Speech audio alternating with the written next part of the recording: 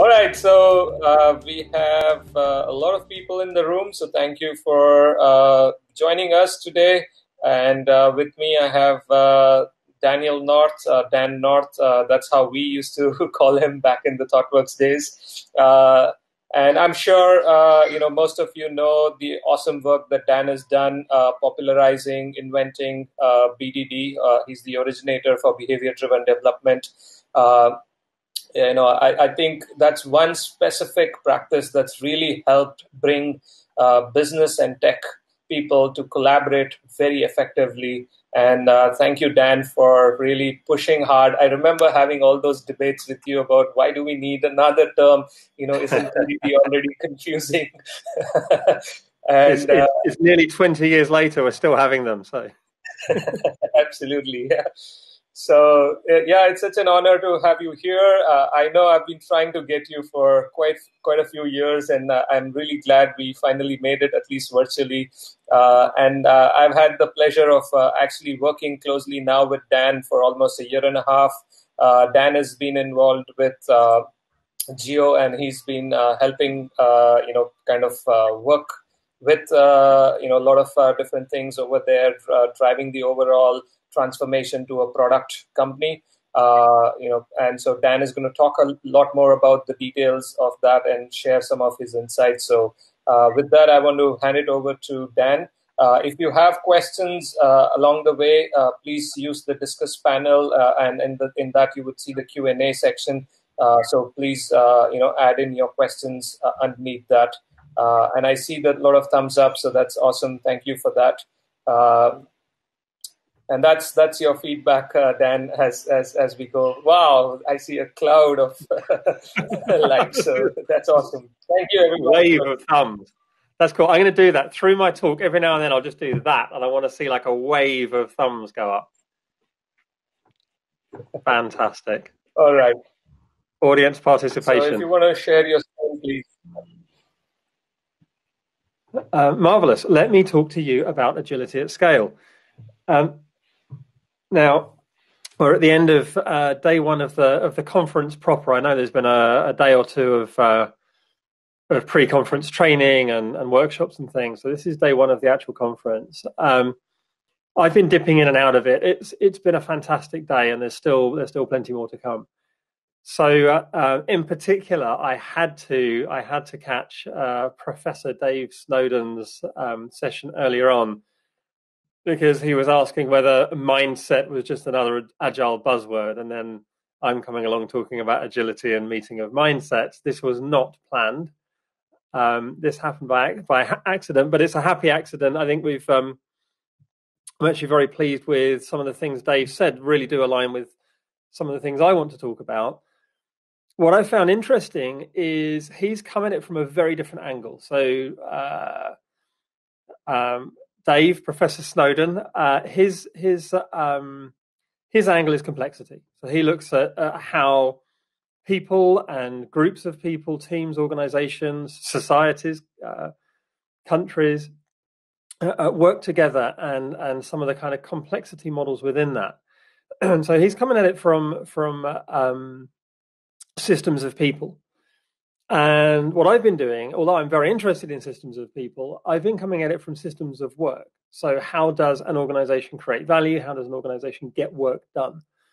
And what's really interesting and quite exciting for me is that the things that I've observed from that direction seem to align very much with the things that Dave is talking about from a people and research perspective. The reason I say excited is this: he's one of a handful of people I know, and they're quite rare, that I call academic practitioners. So these are people who both have the rigor and discipline to research things properly, like in an academically robust way. Nicole Forsgren, Dr. Nicole Forsgren is another. Dr. Linda Rising is another. So some of these folks are out in the field doing work and also studying it. And so to have someone who I think of as a grown-up, like proper academic rigor, saying the same things as me, I feel like I've been vindicated a bit, because I'm not going to do that research. So there's a couple of things. that I want to refer back to Dave. And also, if you're in Anna Yunku's session just before this, she mentioned a couple of models as well that I think are really relevant here. So I want to talk about agility at scale. I want to talk about a meeting of mindsets. This is a talk in two parts. So the first part, I want to talk about mindsets. The second part is about a theme, a meme that's been around for a few years now, the idea of autonomy with alignment. And I want to speak about autonomy, I want to speak about alignment, and particularly I want to introduce a new term, which is a model, if you like, a thinking framework that I've been working on for a while now. I feel like I'm just about ready to take it out into the world. So this is one of the first times I've shared it with a bunch of human beings. So I'd love to get your feedback on this. So without any further ado then, let's talk about a tale of two mindsets. I want to talk about two different mindsets. And the mindsets I want to talk about are what I think of as digital product mindsets and industrial mindsets. I'm being very specific. When I talk about digital products, there is definitely a product mindset. There's an attitude, there's a way of thinking about people who are building products. When people are building digital products, so when materials and supply chain and those kind of things are less of a factor, and it really is, if you can type it as fast as you can think it, you can ship it, then you see this stark contrast between digital and industrial mindsets. And this plays very well with what Dave Snowden earlier on was talking about, dispositional control and process-based control. So dispositional control is about dancing in the moment, if you like, is understanding the disposition of a system and responding to that. Whereas process control is, we're going to do these steps in this sequence no matter what. And I hope you picked up from what he was saying, neither of them is wrong, okay? They are both just useful in, or more or less useful in, different situations. So I want to introduce a couple of people. I want to introduce Martha Lane Fox, who's she's one of the great success stories of the first .com boom around sort of 99, 2000.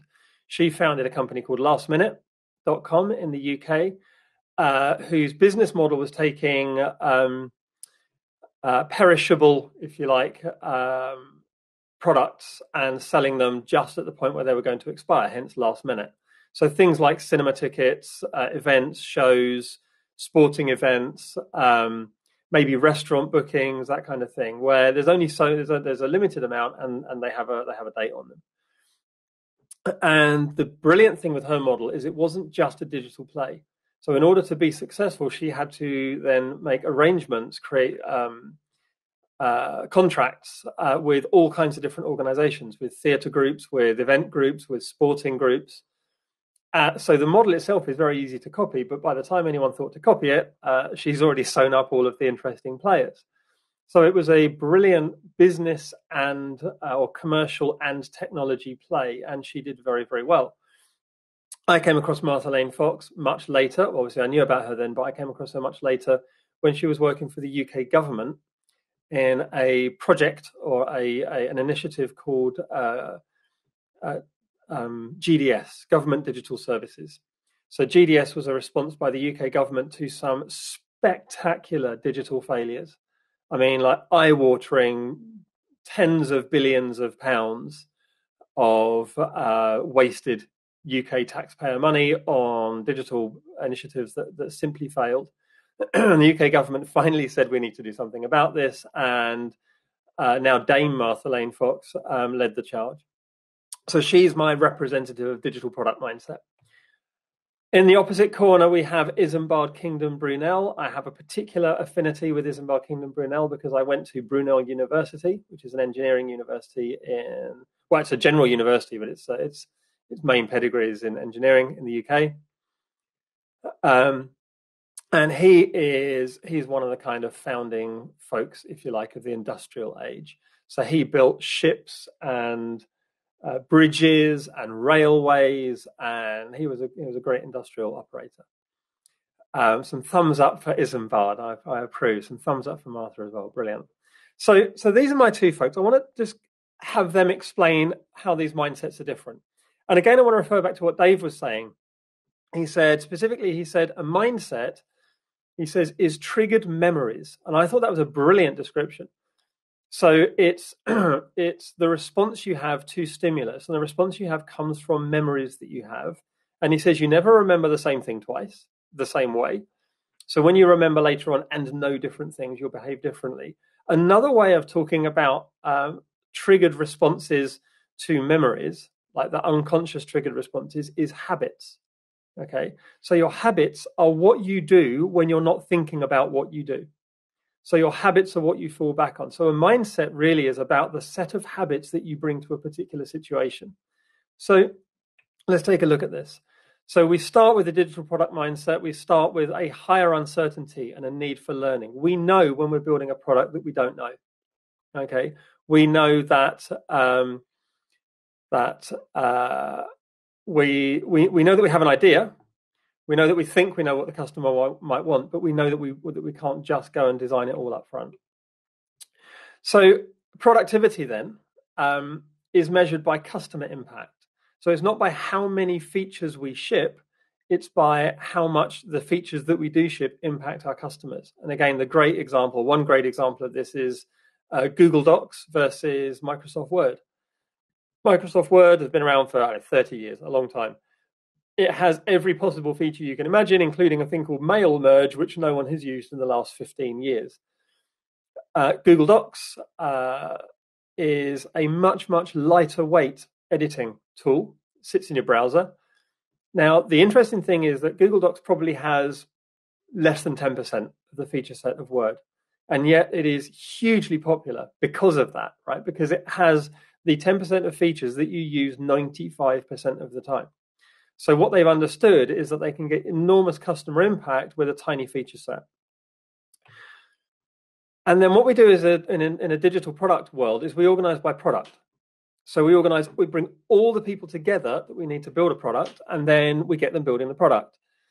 And so we organize by products, and so we reward generalists, or specifically we reward T-shaped people.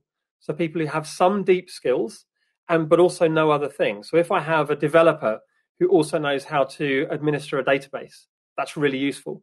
If I have a tester who can also program, so they can start automating tests, that's brilliant, right? So having people who can have feet in different camps is really valuable. And this arguably is where the DevOps movement came from, was developers who knew how operations works and wanted to help, and operators who had development backgrounds and who knew that operations could be much, much more agile, if you like. So we reward generalists. And what are we trying to do? We're trying to maximize discovery. That's our goal. Our goal is to maximize discovery, and we do that through experimenting. We do that by assuming we don't know the answers, and then we have hypotheses. And our hypothesis, let's all say it together, it's a falsifiable statement. Okay, I'll say it again, it's a falsifiable statement. So a hypothesis is a belief, it's an assumption that I set out to disprove. We don't set out to prove hypotheses with product testing. We set out to disprove them. And the more we fail to disprove them, the more we can trust them. Okay. And science is asymmetric. It's really easy to, once you disprove something once, it's false. But if you fail to disprove something many, many times, it might still be true. We believe Newton's laws of gravity for nearly 400 years because they're really hard to disprove. They only fail when things are going very, very fast, or they're very, very big, or they're very, very small. And for most situations, that's not the case. And even in NASA, these people who are putting rockets into space, they're launching satellites, they're sending rovers to Mars. Most of the maths they use, most of the physics they use is Newtonian, because it's much, much easier, right? And it's nearly right. And then when things get really crazy, like when you start getting into orbital circuits around Mars, that's when you start looking at the relativistic math, where you need it to be accurate, but the math is much harder. So again, they use a blend. I'm getting off track. I love physics. So then let's take a look at what Isambard has to say. And he says, well, industrial mindset is fantastic when it's low uncertainty and it's well understood, right? Laying a few miles of railway, once you've already laid 200 miles of railway, laying the next 100 miles of railway, largely the same. Okay. When you are, as Mr. Jane said, I've been working with Geo for the last couple of years. When you are rolling out 2 lakh towers, 200,000 towers across the whole of India, right? Then once you've put the first few towers in, all the other towers are kind of pretty similar. So it's an industrial process. It's low uncertainty. It's well understood. We can commoditize it. So now we measure productivity simply by output. If we need to get 200,000 towers down, how many towers have we done? How many towers have we got left? That's our business metric, okay? So more is better. In a digital product world, actually, ironically, fewer is better, right? If I can achieve customer impact with the fewest possible, with the smallest possible feature set, then I'm winning. So how do I organize? I organize by function. And that means I reward specialists. So I might have, there's a telecom phrase that I hadn't heard before. And the telecom phrase is you separate make from operate. So in telecoms, you make your network and then you operate your network. And the people who do make are separate from the people who do operate. That makes perfect sense, okay? Engineering and designing a phone switch and a phone network is one set of skills. Having thousands, tens of thousands of field engineers running around, laying cable, installing things, fixing things is another whole set of skills. And so now what's the industrial mindset optimizing for? It's trying to minimize variance, okay? So if I have many, many towers or many, many miles or kilometers of fiber, and they're all the same, then I'm very happy. If I find that some of them aren't the same, that usually means bad things are happening, okay? So I minimize variance through strict controls. And again, neither of these is right or wrong. They're just different from each other. So then the industrial world has been around for a long time, a good 150 years, probably longer. And then along came digital products in the last couple of generations, okay? And the digital product mindset introduces new habits. And again, I'm using this word habits. Okay, we could call them methods, but I think of them as habits. So we create new memories, we fall back on those new memories, we start acting differently.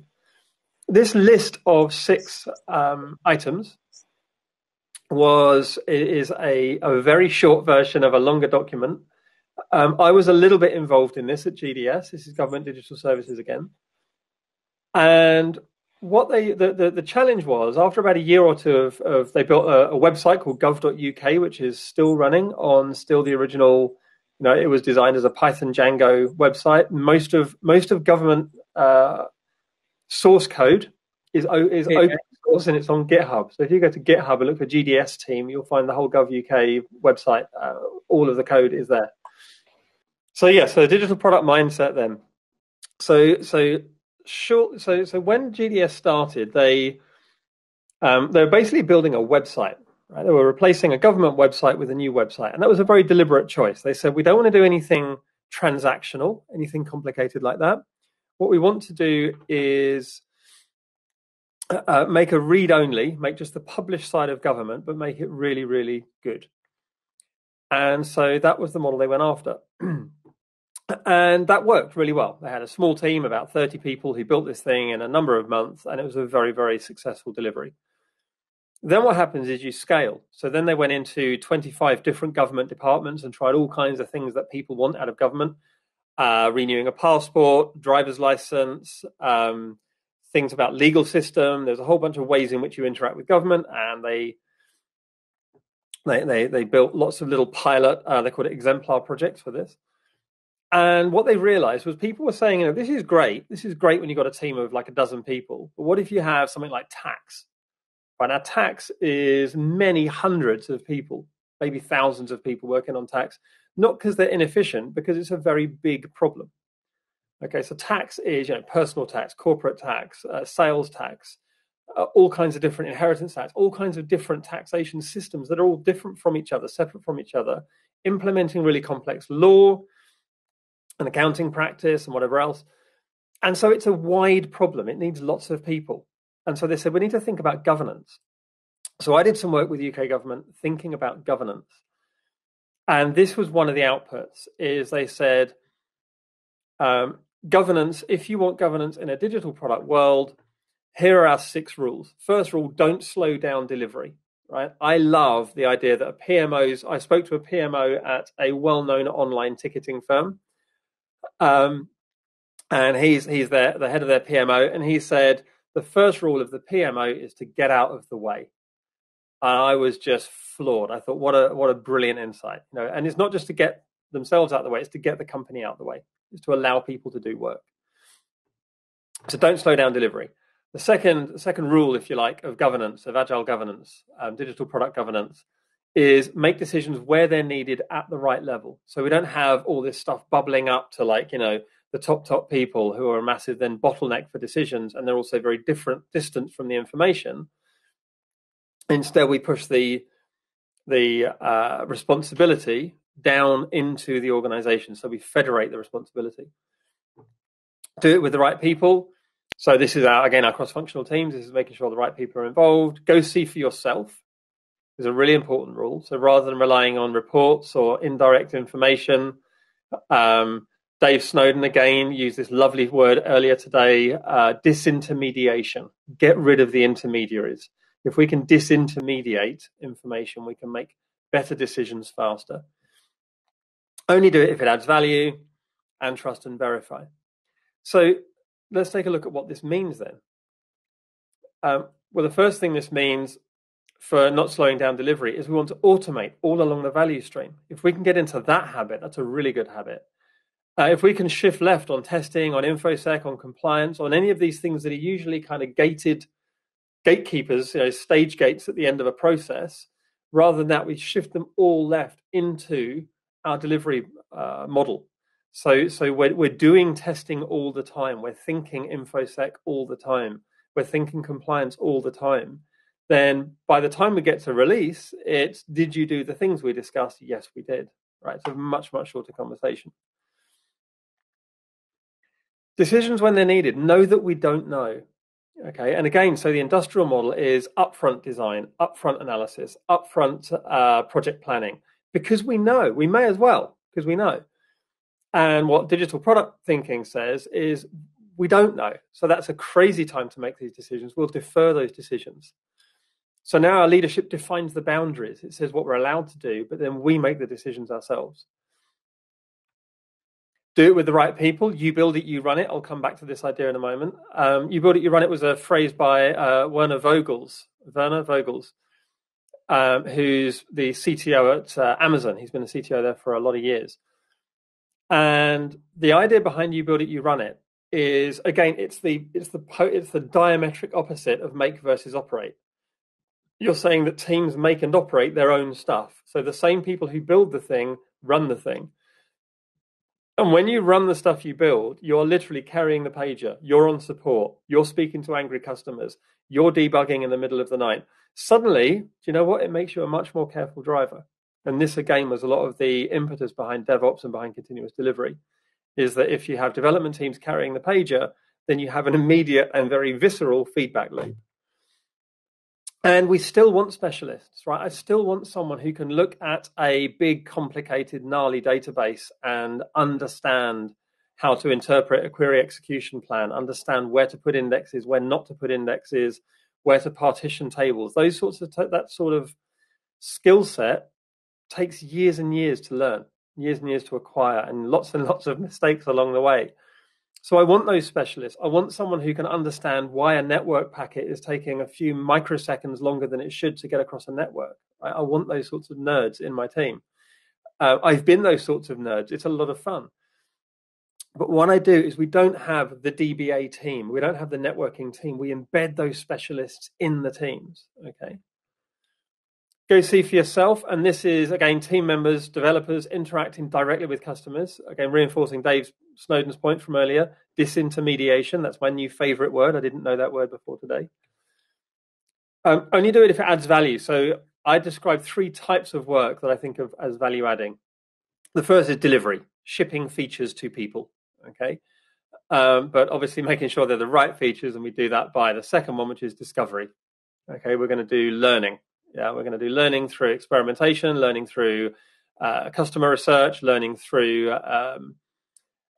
trying to disprove our hypotheses. And the third is Kaizen. And Kaizen, I've broadened the definition. So the strict definition of Kaizen is about process improvement. So things that improve typically a production type process. I think of Kaizen as anything that improves the system of work. So learning is Kaizen. So if I know that I have a bottleneck in terms of, say, Java development, or in terms of people who understand how phone calls get routed through a complex network, if I know I don't have those skills, and people in my team are learning those skills, that's giving me a different system. That's giving me a system where I now have more people with those skills, and that gives us higher capacity for that kind of work. So learning and training, the counterpoint to that, if Naresh knows something that I don't know and he takes the time to teach me, that's both of us are now out of the game, right? He's taking his time to teach me, I'm taking my time to learn. We're not doing other stuff. Okay, that's first class work because we come back with a different system. I now know that stuff. So that's Kaizen. And the last part, trust and verify. I discovered this is a Russian proverb. Trust, but verify. And it sounds like it's counterintuitive. Why are you verifying if you trust? It's not quite that. Trust and verify says, I'm pretty sure you know what you're doing. What I'm going to do is look across a whole load of other teams. I'm going to have a different perspective than you have. And therefore, I can help you make good choices compared to other people's choices. So a lovely phrase from Adrian Cockcroft, who was the head of engineering at Netflix when they migrated from on-prem into Amazon. He says, hire smart people and get out of their way. It turns out a lot of organizations, particularly tech organizations, are very good at hiring smart people. They're then very bad at getting out of their way. And so the smart people come in, and this is into like banks and insurance firms, and big companies have big problems, and engineers like big problems. So they come in with all these ideas about how they're going to attack these big problems, and then they can't get anything done, and then they quit. So this is our trust and verify model. But now if we look at industrial habits, those industrial habits then clash with the product mindset. Okay, so in an industrial world, we have release coordination, right? We have a CAB as a gatekeeper. And now in ITIL terms, the CAB is a change advisory board. Okay, so in other words, they advise on how to make change safely. In a lot of organizations, the CAB is a gatekeeper on the way to production. It's a meeting or a document or something that has to be done. And then likewise, you have these formal integration and test stages. Now, understanding integration is important. Testing is important. They don't need to be stages at the end of a process. What they can be instead is continual activities during development. Decisions when they're needed. What do we see in industrial habits are about upfront technical and visual design. Why would you not make those decisions then when you know that you know the answer? And we do work breakdown then. And we can prioritize and design are mandated from above because they can be, right? Because we know what the product needs to look like. Doing it with the right people, I can separate make and operate because they are such different things. And all of the specialist work happens outside of the team. So if I need networking support or if I need integration with a particular COT system, then there are teams that manage that COT system or teams that manage network support. And the work moves around the organization rather than the people coming to the work and collaborating on it. Go see for yourself. Again, we have a separation of business and delivery teams because business teams have one set of incentives and goals and objectives, and the delivery teams have another set of incentives and goals and objectives, and it's easier to manage if you keep them separate. That's industrial thinking. In an industrial context, that's right. And only do it if it adds value is about following the process. And again, this is minimizing variance. We do it because the process tells us to do it. This again is what Dave calls process-based control rather than dispositional control. And then finally, trust and verify. Rather than trust and verify, which is when something goes wrong, we work as a team, we collaborate to find out what went wrong and what we want to improve. When something goes wrong, we add more process. That's quite a typical thing, is we add more process. And then when you come along much later, you see layers and layers and layers of process, and you can almost do archaeology on it or anthropology on it. You can look at what probably happened in order for these new layers of process to appear. One of my favorite illustrations of this is if you look at the C-suite in a large organization, the chief officers, you can tell what happened. So if they have a chief product officer, it's because at some point their product management was going really badly, so they brought someone in to fix it. If they have a chief security officer, a CISO, CISO, chief info security officer, that usually means they had a massive security breach, and then they had to hire someone to maybe look after security. So you get all these chief something officers is looking back on problems we've had and saying, oh, we need all these people. So, but I'm not here to bury industrial thinking. And this is I'm eating humble pie here. I've changed my tune on this. What I've realized is agility at scale requires both of these mindsets. It's not that we've evolved beyond industrial thinking into product thinking. It's that we are very, very good at industrial thinking. And rather than that being the only tool we have, we also now overlay digital product thinking, and we have the best of both. So what does that mean? Well, that means that we have teams that build and run their own products. Okay. And that gives us that rapid feedback, which is fantastic. We also have the tech ops folks, and they build and run what I'm referring to as runtime as a product. So runtime as a product is much bigger than PaaS or infrastructure as a service. That's a small part of it. But the runtime as a product is you are building the operability environment for your development teams, for your product teams. So that is self-serve environments. I can provision my own environments. Self-serve integration. This is self-serve path to live. Self-serve instrumentation, self-serve telemetry, self-serve observability in all my different environments, not just production. Self-serve performance environment. So the role of tech ops now is to make and operate all of the pieces that allow me as a product team to self-serve all of the stuff I need for my runtime. A good friend of mine who worked at Google for a lot of years, he said Google's SREs, their site reliability engineers, he said they're the best engineers I've never met. And I thought that was a fantastic phrase. He says, I know they exist because this stuff's so good, but I've never seen them because I've never had to, because this stuff's so good. So getting the runtime as a product right is hard, and it's different. And it's a very different mindset from the operate side of make and operate, if you like. We empower teams to adapt for the local case, right? We know that each product is different. We know that each product team is different. We know that each group of people is working in a different context. But then we harvest and amplify. So what does that mean? That means that we go out into these teams and we look at what they're doing, and we harvest that. And we say, hey, that's brilliant. Emily's doing this fantastic thing. Ravi's doing this amazing thing in his team. And we say, right, what we're going to do is we're going to harvest that, and we're going to make it famous. Right? You're busy. You've got a day job. You haven't got time to do this. We will amplify this, and we will send it out there.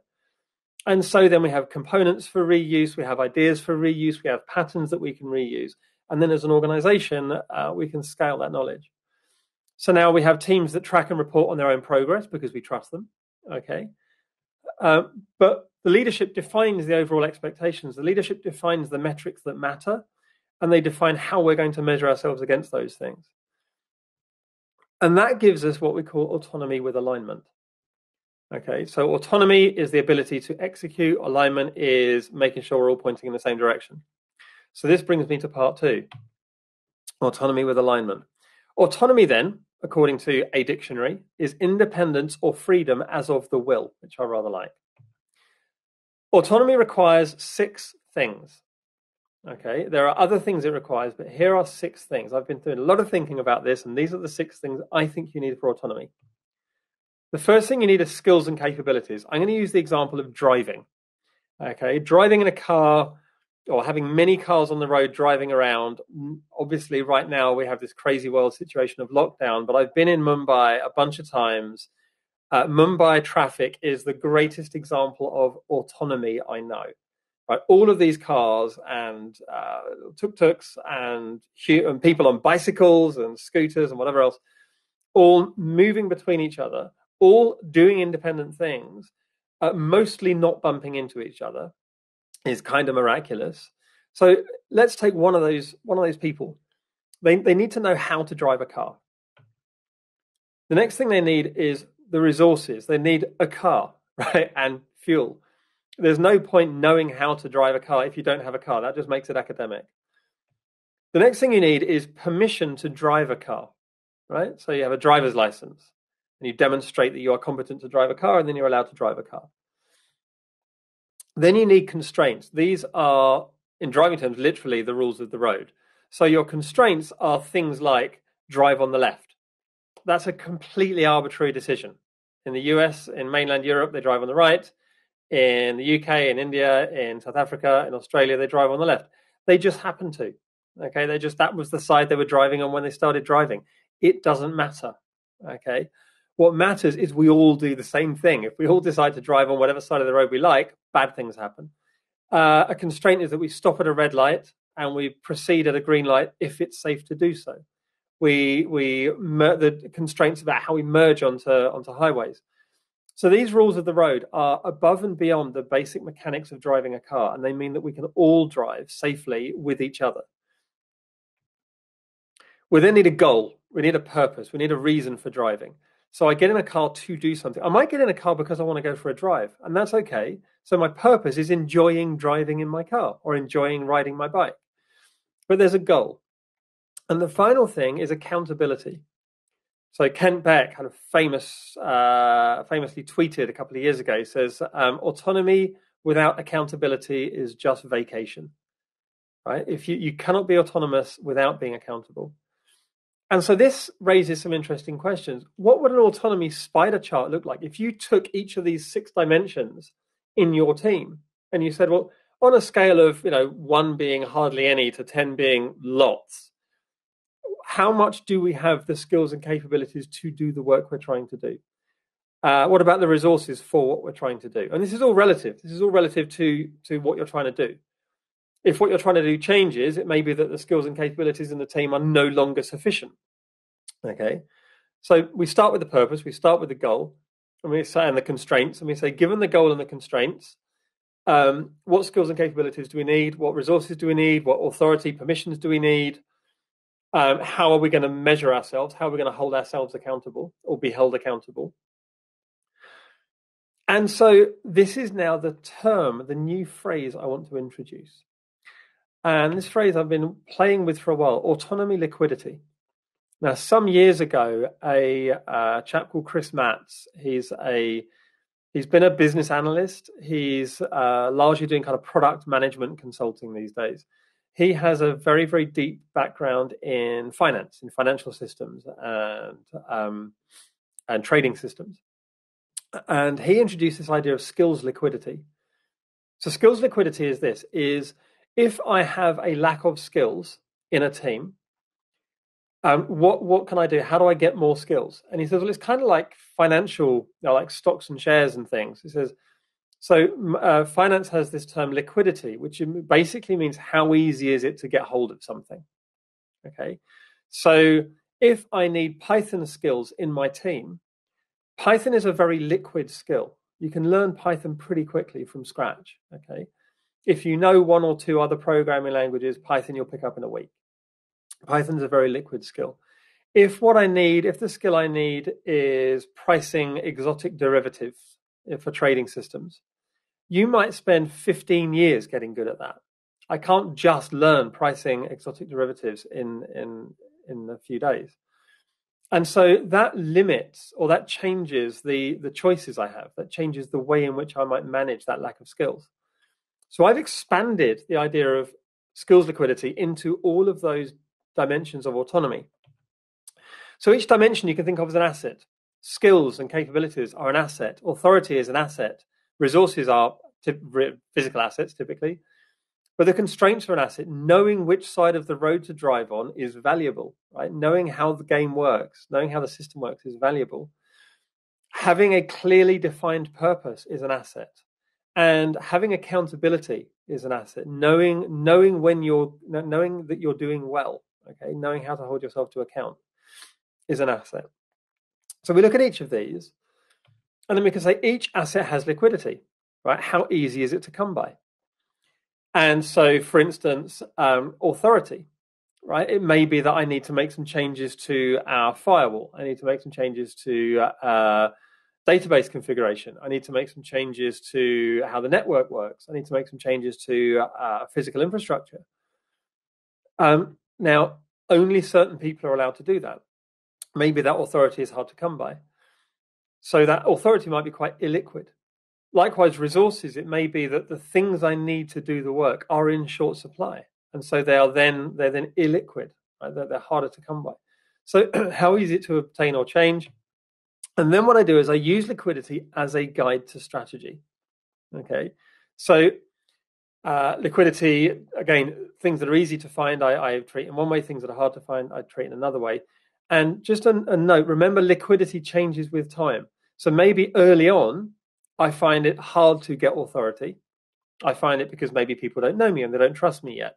But over time, as I have gained authority in a number of other areas, and I've demonstrated that I'm safe, I'm responsible with that authority, maybe then authority comes easier. People can see that I have the permission to do these things. It's probably safe to let me do some other things as well. So let's see how this works. If it's easy to obtain, if these skills or resources or accountability or whatever, if it's easy to obtain, go get it. Okay, that's where we go. Go get it. If it's harder, try and borrow some. So in skills terms, that might mean contractors or consultants. In resource terms, it might mean trading with someone or lending some stuff. If it's impossible to obtain, right, don't waste energy on it, at least for now. Okay, so understanding, change what you can, accept what you can't. And again, remember that the liquidity of each of these dimensions is going to change over time. So that's autonomy, liquidity. Alignment, very briefly then, I see 3 dimensions of alignment. And again, we care about all of them. Alignment of purpose. Why are we all here? Okay, so if you look at Geo, I've been working with, as I say, for a while now. Geo's purpose is to create the digital society for India. Nothing less. It's this huge, bold vision. Okay, and it's really exciting, and that comes through vision. That comes through leadership. Alignment of direction comes through objectives and key results. I don't have time today to go into OKRs. Please look them up. There's some fantastic resources on OKRs.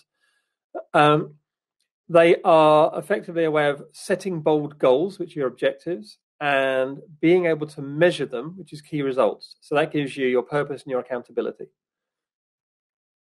And finally, alignment of method, doing things in a similar way. And this is about practices. And Emily Weber was talking earlier today about communities of practice. That's a much, much bigger topic that I'm talking about now. Communities there are about connection and belonging and support and a whole lot of human factors. One very important aspect of community is about communication, is about learning, and is about creating shared ways of working, ways of doing things, and creating shared habits. And that's where the mindset comes from. So we connect people through practices. So autonomy with alignment then. Let's see what happens. If I have autonomy but no alignment, that's anarchy. That's a bunch of people flying off in different directions. If I have alignment but no autonomy, I have autocracy. I have a whole bunch of people doing what they're told to do with no degrees of freedom. Okay. So my thesis, if you like, my message today is this, is that agility at scale requires both autonomy and alignment. Okay. So then we look at agility at scale as a meeting of mindsets, a meeting of, and something else that Dave Snowden said earlier on, he says, you are what you do, not what you say you do. Your culture is what you do. Your culture is not what you talk about. Your culture is how you act. And this is very aligned with what I'm saying here. You don't scale Agile. Scaled frameworks don't work, right? You just borrow language from somewhere else and overlay it on what you are already doing. Nothing changes. You can't scale Agile. What you can do is you can enable agility at scale. And that comes through autonomy with alignment. And that requires both your industrial thinking and your digital product thinking. Okay, both of those things come together. Alignment comes through those 3 dimensions: vision, direction, connection. Okay, so alignment of vision, alignment of direction, alignment of methods, habits, through connecting people through practices. And autonomy then comes through managing liquidity. So we manage the liquidity of autonomy through a number of different dimensions. Now, I've gone slightly over time. I do apologize. That is all I wanted to say. So I'm now happy to jump to the discussion topics and pick up the questions from the Q&A tab. Naresh, would you like to steer me on the questions, please, while my screen records? Yes, absolutely. Thanks, Dan. This was awesome. I did ask people if you're okay to overshoot, and it was like, yes, absolutely. So I think that's very kind. That's great feedback. I see 694 likes. Let's shoot for 1,000 likes. There we go. Game it.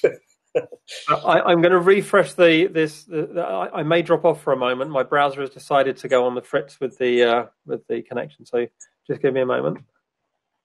All right, we're going to have Dan back in a second, and then we will go through the questions. He's also going to be around in his... oh, there we are. All right, Dan, so I'm going to go through the questions. I see 4 questions here, so we'll try and go through a few of them, and then if there is more questions, we can then take it to your VIP room. So I'm picking the first one, which says, as we embed specialists in the team, would we need a lot more specialists than before? How do we find the balance? This is a question from Vinaya. I saw that is such a brilliant question. Thanks, Vinaya. So yes, do we need a lot more specialists than before? Not really. So what happens is this: there's a pattern that I describe, which is called near and far, and it was originally pioneered by a company called Object Mentor back in the 2000s. Sorry, just a moment. Yeah. So something happening off to my right. Initially pioneered by Object Mentor back in the 2000s, who were one of the early Agile software consultancies. So they had folks like Mike Feathers out in the field coaching teams. And the model, what they realized is this: it doesn't matter how experienced a coach you are, how brilliant a developer you are. When you're on the ground in an organization, you're kind of really close up, and it really helps to have someone who's got a bit of perspective. And so what they would do is pair up coaches. So the near coach was the person on the ground, the far coach was their buddy. And it wasn't a senior junior thing. You often have people near and far coaching each other, or certainly in circles or whatever. But the idea was that, say, Naresh is in there consulting and he's working with a team, and he's the near coach and I'm the far coach. And we'll check in and he'll say, oh, I'm having this real problem. And I'll say, well, let's just look at it from this perspective. And he'll go, oh, thank you. Right. And it's not that I know more than him. It's that I'm not there. And he could do exactly the same thing for me. And so what we do is exactly the same model, but with specialists. So I will still have my networking team. I'll still have my database team. What I'll have, though, is there'll be database specialists that will parachute into teams in order to help them, but they don't go in there to solve. And again, this is the skills liquidity piece. They don't go in there to solve. They go in there to show them how to solve. They go in to teach how to fish. And so the idea is that I might have an InfoSec person embedded in my team for a few weeks while we look at some security challenges. That person is educating the team in good InfoSec practice. And so now the team has enough knowledge that they can probably cover off most of it themselves. And this is where we get the T-shaping. You don't T-shape, you T-shape by learning from other people. So we have, and it's okay as well. And I want to really make this point. It's okay to not want to do that. It's okay as a DBA to be an utter database nerd and to not want to get involved in delivery teams, right? That's completely okay.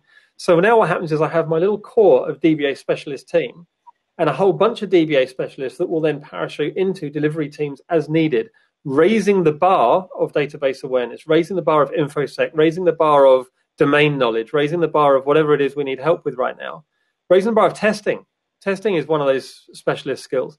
So you have teams of dedicated testers, and that team on their own are making sure they're up to date with the state of the art of testing, building test tools, building test infrastructure, building things that can scale out across the organization. And they're also available to inject into teams to teach them how to do good testing.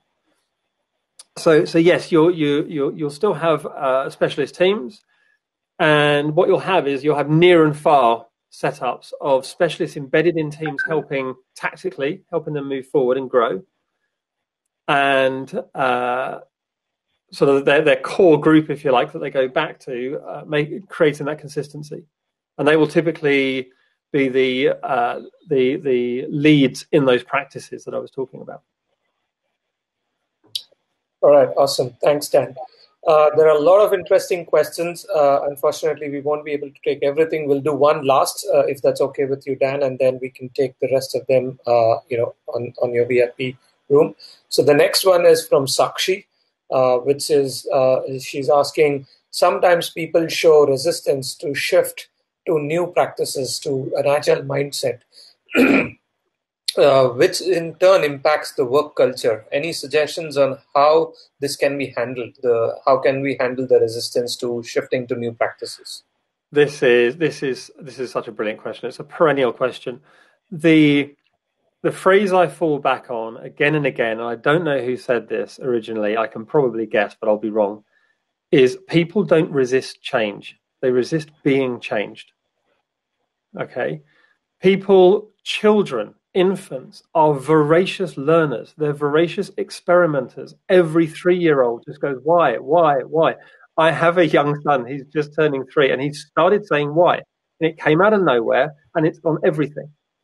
Right? Okay, we're just going to go to the shops now. Why? Because we need to buy some food. Why? Because then we're going to have some food to eat. Why? Right? And I read up on this, and it turns out that one of the reasons that children ask why, they want to explore their world, and they found it's a really good way to get adults to open up.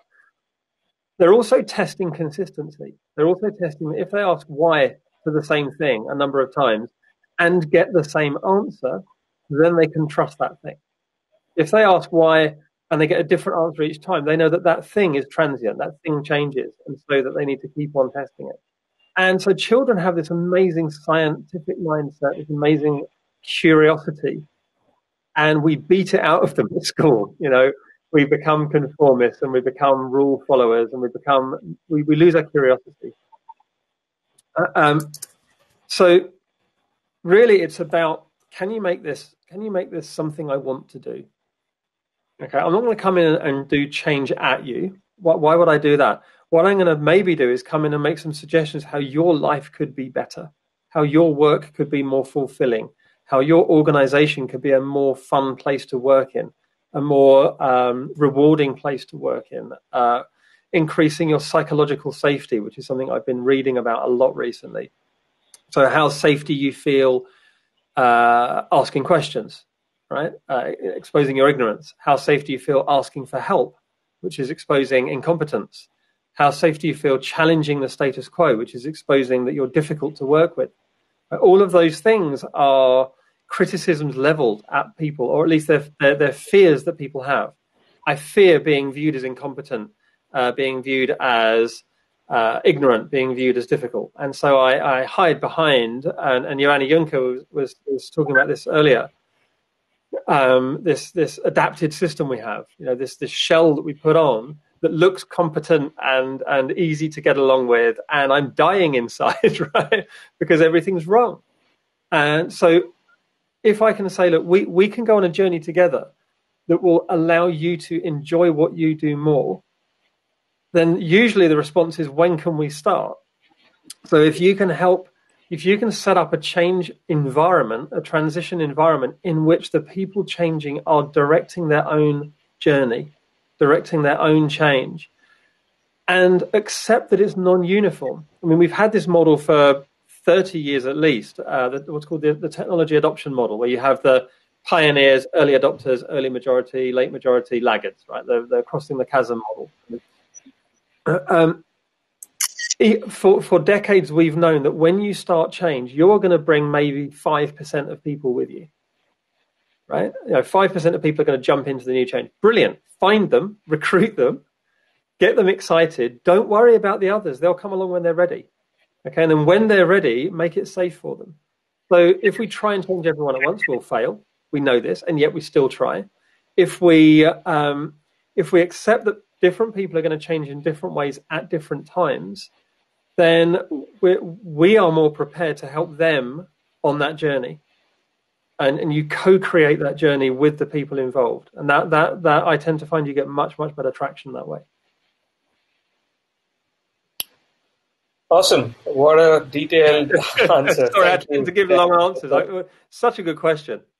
That's, sometimes there are no easy answers, right? There's no you can't give and you just can't give like a silver bullet answer, and there isn't one, right? And sometimes, there are hard questions and there are long answers for that, which is required. I mean, more than long, I think it's deep is what I would think about. So anyway, I think we've kind of overshot the time, but it's fantastic always, Dan, to have you. So greatly appreciate that. I would appreciate if you could, join the VIP room. There are a lot of people who still have few questions. So if you could hang in there, that would be awesome. So I think folks know the drill. They click on the VIP button on the left, and then you can search for Daniel, and you should see Meet Daniel, and you can join the room. I'll help you, Dan, get there after we log off. Sorry, one other. I saw there was one other really, I think, useful question to comment on, which also had a couple of hearts, which was, can communities of practice help in improving Agile mindset? The short answer is yes, right? Because the Agile mindset, and if we think of mindset again as habits, as what you do rather than what you say, then communities of practice are about connecting up people with common interests and goals and values. And Emily Webber, who was speaking just before me, is, I think of as an authority on communities of practice, particularly in the context of agility. So please hit her up, ask her about communities of practice in the context of Agile mindset, because she's got a lot of really valuable things to say. Absolutely. All right, fantastic. Thanks again. Thank you, everyone. We almost 5,000 likes. Let's push it. That's my bot. I've got a bot that's just pressing on the thumb button now. It's just making API calls. Thank you, everyone.